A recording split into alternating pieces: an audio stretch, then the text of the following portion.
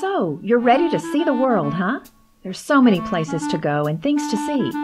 But before you pack your sunscreen and your swimsuit, there's one important thing you need to do first. Get a passport. First things first, you should probably know that issuing passports is a joint collaboration between the U.S. Postal Service and the U.S. Department of State.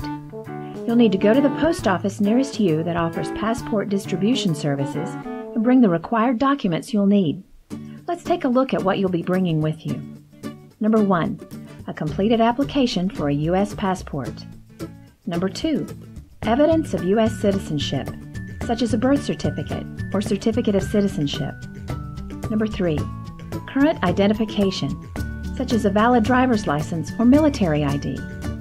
Number 4, photocopies of the identification documents you've brought on 8.5 by 11-inch paper.